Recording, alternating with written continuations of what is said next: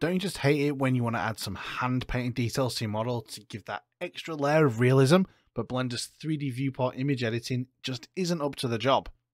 So you export your UVs to use your favorite 2D image editing software, only to find you can't get the texture to look just as you want it. I'm going to show you a way to get the best of both worlds. First of all, you need to make sure you have an external image editing app specified in Edit, Preferences, File Paths, Image Editor. Next, you need to set up a material with an image texture as its base image. So I'm going to call mine Details with a width and height of 4096. I'm going to specify the base color to the color that I want as the base, and I'm going to hit OK. Then I'm going to plug this straight into the base color. Perfect. Now we need to come back to the 3D viewport and change over to texture paint mode. So you need to be in the properties panel, and you do this by pressing N. And you want to scroll down to Options, External, and Screen Grab, which is Screen Grab Size. Change that to the same resolution as your texture. Now before we click Quick Edit, what you need to do is just zoom in a little bit on your model. And you want to bring this so it fills the width of the viewport. Then hit Quick Edit. This will load your image into your image editing program. You want to add a brand new layer. And then using whatever grunge brush you want, add some random details all over the place. Don't worry about going over the edges, it doesn't matter. So I'm just adding in some splatters and stains where I think they're going to look good. And then all we need to do is delete the underneath layer and then save this. Come back into Blender and press Apply. Now you can see how that's applied that image directly to the model. As you can see, it's positioned it on the UV map exactly where it needs to be. Now all you need to do is rotate the object to where you need it to be and fill in the gaps. You're not limited to just the color either. You can actually do this for roughness. So let me show you. So let's make a new texture. Let's call it roughness.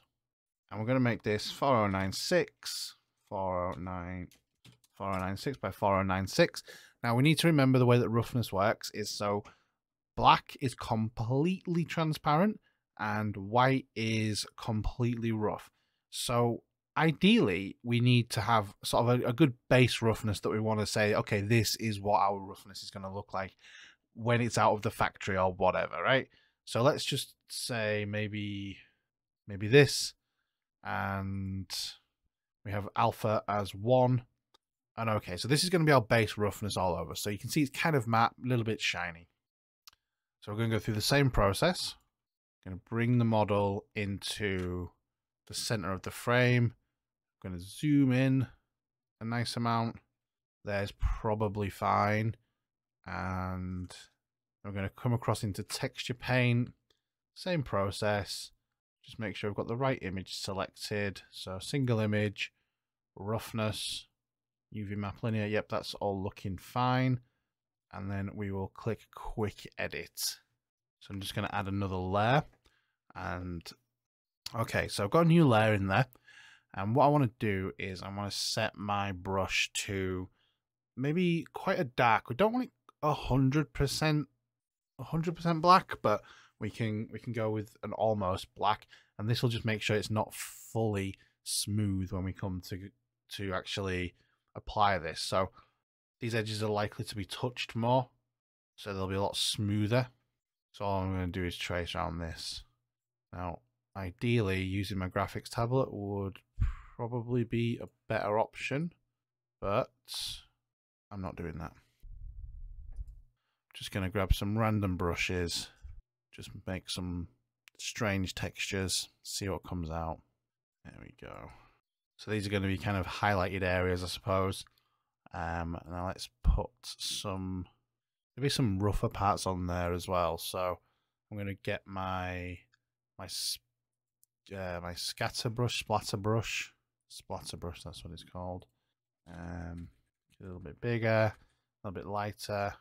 I'm just going to pop some of these all over the place. A little bit smaller as well, perhaps. And I'm just going to adjust the colors randomly. There we go. Right, so get rid of that so we can see what we've got. I just need to flatten this image.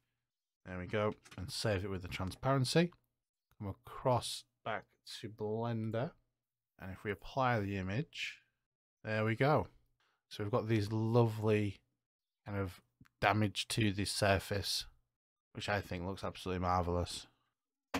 Now, if you found this helpful, useful, you enjoyed this content, then hit that like and subscribe button, and hopefully I will see you in the next one.